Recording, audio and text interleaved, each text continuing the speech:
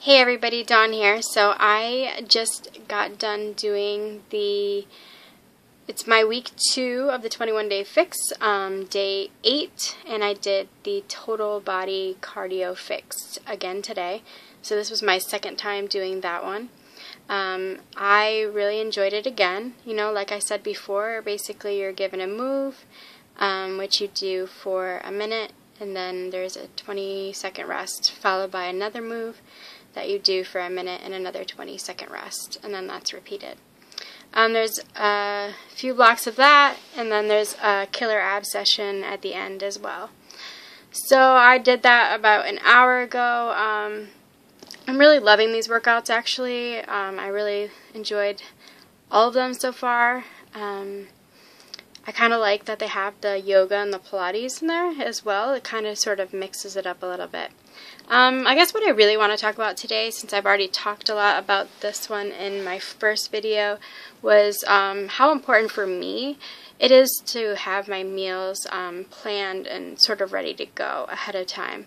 I'm super busy. I work a lot of jobs, and I go to grad school full-time, so I'm always on the go.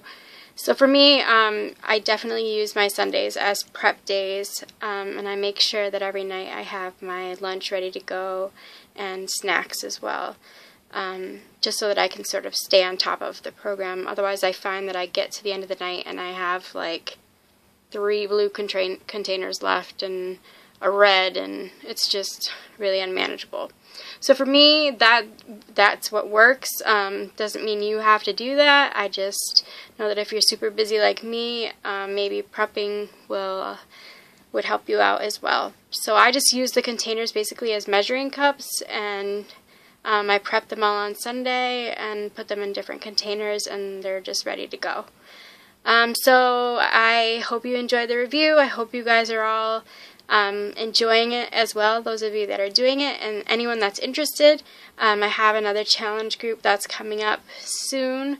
Actually, it'll be starting in March 10th, so you'll want to get your orders in quickly. They're already selling out again, so if you want to get in on this, you can either email me at pecdm@gmail.com, or you can Facebook me, www.facebook.com/pecdm. Alright, thanks guys. I'll see you guys tomorrow for my day 9 review. Bye.